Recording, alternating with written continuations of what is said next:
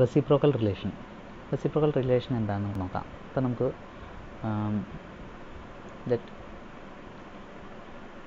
ഇതുപോലൊരു ഒബ്ജക്റ്റ് ഉണ്ട്. ഈ ഒബ്ജക്റ്റിൽ നമുക്ക് 2 പോയിൻറ്റ്സ് ഉണ്ടാവും. ഇവിടെ ഒരു പോയിൻറ്റ് 1, ഒരു പോയിൻറ്റ് 2. അപ്പോൾ അവിടെ 2 ഫോഴ്സ് ആക്ട് ചെയ്യുന്നുണ്ടെന്ന് കരുതുക. P1 അതേപോലെ P2, 2 ഫോഴ്സസ് ആക്ട് ചെയ്യുന്നുണ്ട്. അപ്പോൾ അങ്ങനെ 2 ഫോഴ്സസ് ആക്ട് ചെയ്യുന്നുണ്ടെങ്കിൽ ഇവിടെ നമ്മൾ പറഞ്ഞു ഇൻഫ്ലുവൻസ് കോഎഫിഷ്യൻ്റ് എന്നൊക്കെ നമ്മൾ പറഞ്ഞായിരുന്നു അല്ലേ. എന്തായിരുന്നു ഇൻഫ്ലുവൻസ് കോഎഫിഷ്യൻ്റ്? അപ്പം 1 എന്ന് പറഞ്ഞ പോയിൻറ്റിൽ ഒരു ഡിസ്പ്ലേസ്മെൻറ്റ് ഉണ്ടാവും. എന്താണ്? Δ1. അതുപോലെ 2ലും ഉണ്ടാവും ഒരു ഡിസ്പ്ലേസ്മെൻറ്റ് Δ2. ഇതിനൊക്കെ 2 എഫക്റ്റ് ഉണ്ട്. ഇപ്പം ഫസ്റ്റ് കേസ് Δ1ൻ്റെ കേസ് എടുക്കുകയാണെങ്കിൽ P1 കാരണം 1ലൊരു ഡിസ്പ്ലേസ്മെൻറ്റ് ഉണ്ടാവും. അതേപോലെ 1ൽ തന്നെ P2 കാരണവും കൂടെ ഒരു ഡിസ്പ്ലേസ്മെൻറ്റ് ഉണ്ടാവും അല്ലേ. രണ്ടിൻ്റെയും കൂടെ എഫക്റ്റ് ആയിരിക്കും Δ1. അപ്പോൾ അങ്ങനെ നോക്കുമ്പോൾ 1 എന്ന് പറഞ്ഞ പോയിൻറ്റിൽ P1 കാരണമുള്ള ഡിസ്പ്ലേസ്മെൻറ്റ് എന്ന് പറഞ്ഞാൽ എന്തായിരുന്നു? P1 ഇൻറ്റു A11 അല്ലെങ്കിൽ A11 ഇൻറ്റു P1 എന്ന് പറഞ്ഞാണ് displacement due to P1 at 1. ഇനി അടുത്തത് displacement due to P2 at 1 എന്ന് പറഞ്ഞാൽ എന്താണ്? A12 അറ്റ് ഇൻറ്റു P2 അല്ലേ. ഇതിനകത്ത് ഈ A11 അതുപോലെ A12 എന്ന് പറഞ്ഞാൽ എന്താണ്? A11 എന്ന് പറഞ്ഞാൽ ഇൻഫ്ലുവൻസ് കോഎഫിഷ്യൻ്റ് ഓഫ് എന്താണ്? Displacement at 1 due to load at 1. അതിനാണ് നമ്മൾ A11 എന്ന് പറഞ്ഞത്. ഇനി A12 എന്ന് പറഞ്ഞാൽ എന്താണ്? Influence coefficient of displacement at 1 due to load at 2. അതാണ് A12. ഓക്കെ, ഇതേപോലൊരു ഒബ്ജക്റ്റ് ഉണ്ടായിരുന്നു. അപ്പോൾ അതിനകത്ത് 2 പോയിൻ്റ് ഉണ്ട്, 1, 2. അപ്പം 1ൽ ആക്ട് ചെയ്യുന്ന ഫോഴ്സാണ് P1, 2ൽ ആക്ട് ചെയ്യുന്ന ഫോഴ്സ് P2. അപ്പോൾ ഇങ്ങനെ ഓരോ ഫോഴ്സ് കാരണം P1 എന്ന് പറഞ്ഞ ഫോഴ്സ് കാരണം അതേപോലെ P2 എന്ന് പറഞ്ഞ ഫോഴ്സ് കാരണം ഒക്കെ നമുക്കിവിടെ ഡിസ്പ്ലേസ്മെൻറ്റ്സ് ഉണ്ടാവും. Δ1, 1ലുള്ള ഡിസ്പ്ലേസ്മെൻറ്റ് Δ1, 2ലുള്ള ഡിസ്പ്ലേസ്മെൻറ്റ് Δ2. 1ലെ displacement Δ1, 2ൻ്റെ displacement Δ2. ഇനി അതിൻ്റെ വാല്യൂസ് നമ്മൾ നോക്കാം. Δ1 എന്ന് പറഞ്ഞാൽ പോയിൻറ്റ് 1ൽ ഉണ്ടാകുന്ന ഡിസ്പ്ലേസ്മെൻ്റ് ആണ്. അത് P1 ഉണ്ട്, അതേപോലെ P2നും അതിന് എഫക്റ്റ് ഉണ്ട്. അതായത് P1 കാരണം 1ൽ ഉണ്ടാകുന്ന ഡിഫ്ലക്ഷൻ എന്ന് പറഞ്ഞാൽ എന്താണ്? A11 into P1. ഇനി അതേപോലെ P2 കാരണം 1ലുള്ള ഡിഫ്ലക്ഷൻ ആണെങ്കിൽ എന്താണ്?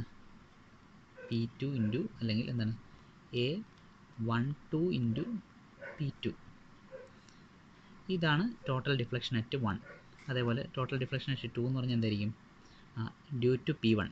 P1 കാരണമുള്ള ഡിഫ്ലക്ഷൻ എന്ന് പറഞ്ഞാൽ എന്താണ്? A21 into P1 plus that due to എന്താണ്? P2. അത് A22 ഇൻറ്റു P2. 2 ഡിഫ്ലക്ഷൻസ് കിട്ടി.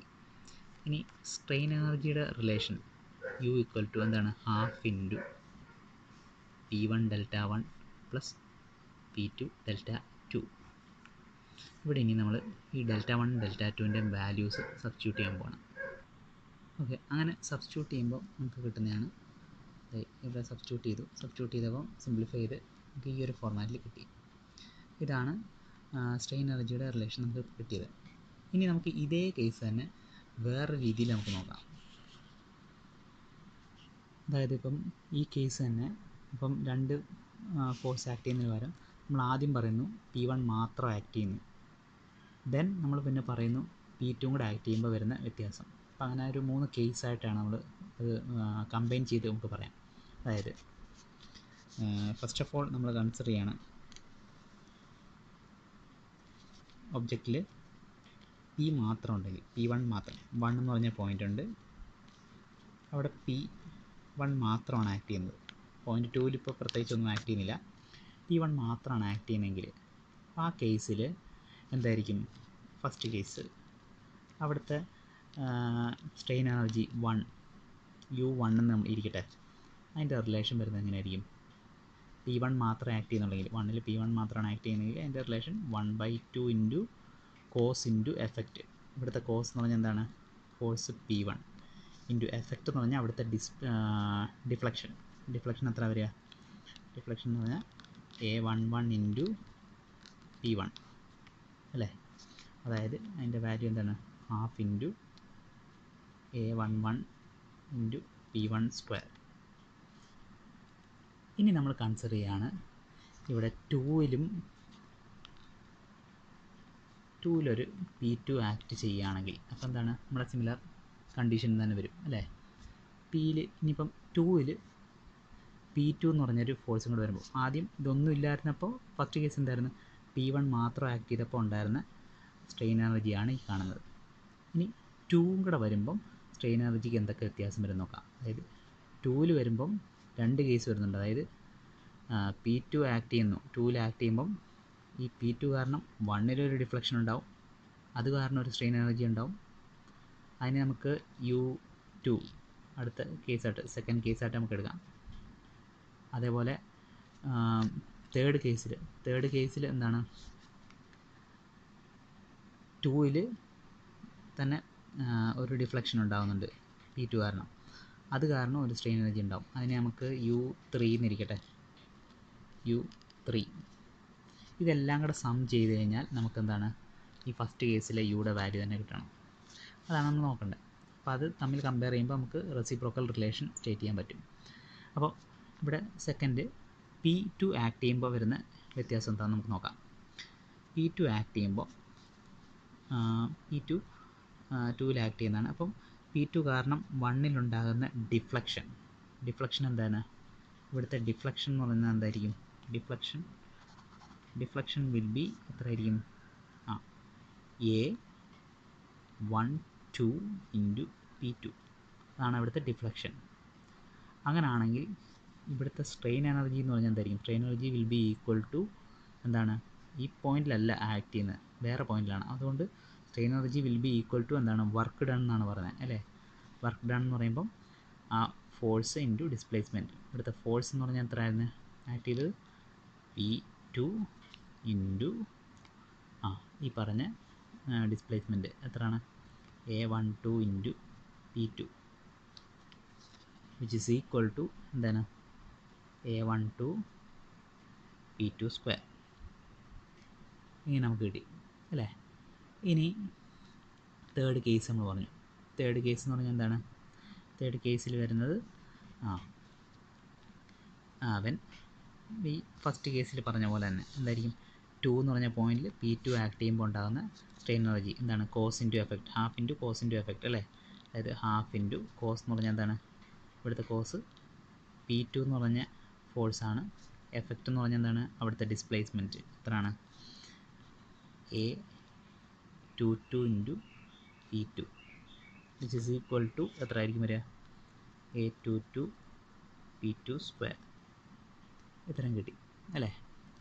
അങ്ങനെയാണെങ്കിൽ ഇനി ടോട്ടൽ ഇതിൻ്റെ എല്ലാത്തിനും കൂടെ ടോട്ടലിനെ നമുക്ക് U4 എന്ന് പറഞ്ഞ് റെപ്രസെൻറ്റ് ചെയ്യുകയാണെങ്കിൽ U4 equal to U1 plus U2 plus U3 is equal to എത്രയായിരിക്കും വരിക?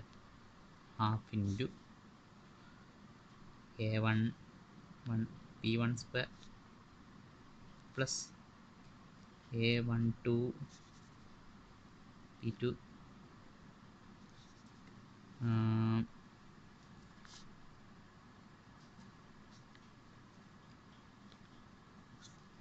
ഇവിടെ ഓക്കെ സോറി, ഇവിടെ ഒരു ചെറിയൊരു മിസ്റ്റേക്ക് ഉണ്ട്. ഇവിടെ P2 അല്ല P1 ആയിരുന്നു. ഓക്കെ, P1 ഇൻറ്റു എന്നാലേ ആ വർക്ക് ഡൺ വരത്തുള്ളൂ. ഇവിടുത്തെ ഫോഴ്സ് P1 ആണ്. P1 ഇൻറ്റു ആ ഡിഫ്ലക്ഷൻ. ഓക്കെ, അപ്പോൾ നമുക്ക് വരുന്നത് ഇവിടെ ഈ രീതിയിലല്ല, പകരം A12 ഇൻറ്റു P1 P2 ഈ രീതിയിലാണ് വരിക. ഇനി അപ്പോൾ നമുക്ക് U1 U2 U3 കിട്ടി. therefore U4 equal to A12 P1 P2 plus half into A22 P2 square ഇങ്ങനൊരു ടേം കിട്ടി. ഇതിനെ നമുക്ക് വേണമെങ്കിൽ ഒന്ന് റീഅറേഞ്ച് ചെയ്ത് ഹാഫ് കോമൺ എടുക്കുകയാണെങ്കിൽ half into A11 P1 square plus 2 A12 P1 P2 plus A22 P2 square ഇങ്ങനെ എഴുതാം. അപ്പോൾ നമുക്ക് U4ൻ്റെ വാല്യൂ ഇങ്ങനെ കിട്ടി. അതേപോലെ ഫസ്റ്റ് കേസിൽ U എന്ന് പറഞ്ഞിട്ട് ഈ ഒരു വാല്യൂ കിട്ടിയായിരുന്നു. ഇത് രണ്ടും സെയിം ആണ്. അപ്പോൾ നമ്മളത് തമ്മിൽ ഇക്വേറ്റ് ചെയ്യുമ്പോൾ നമുക്ക് കിട്ടും എന്താണ്, ഇങ്ങനൊരു റിലേഷൻ കിട്ടും. അതായത്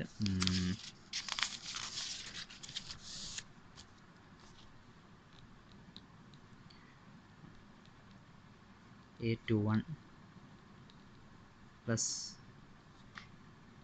A12 ഈക്വൽ ടു